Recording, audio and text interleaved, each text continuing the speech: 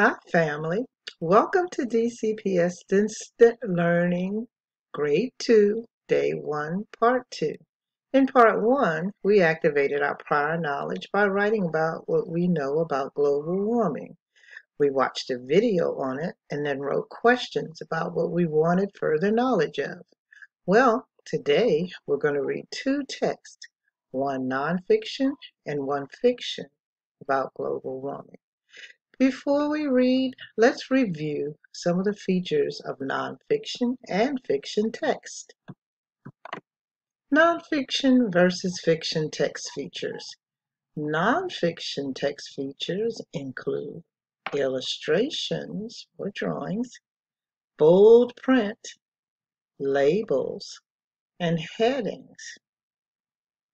When we look at a fictional text, we think more about the characters, the setting, the plot, the problem, or solution.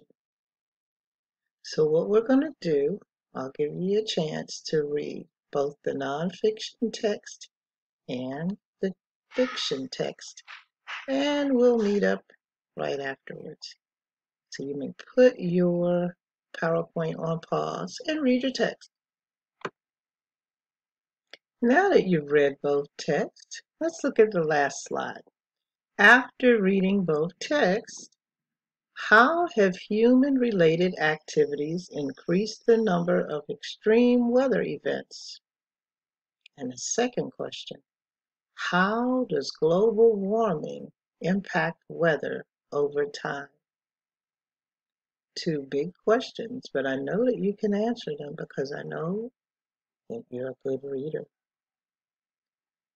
So share those questions with a family member or friend, and then write down your answers.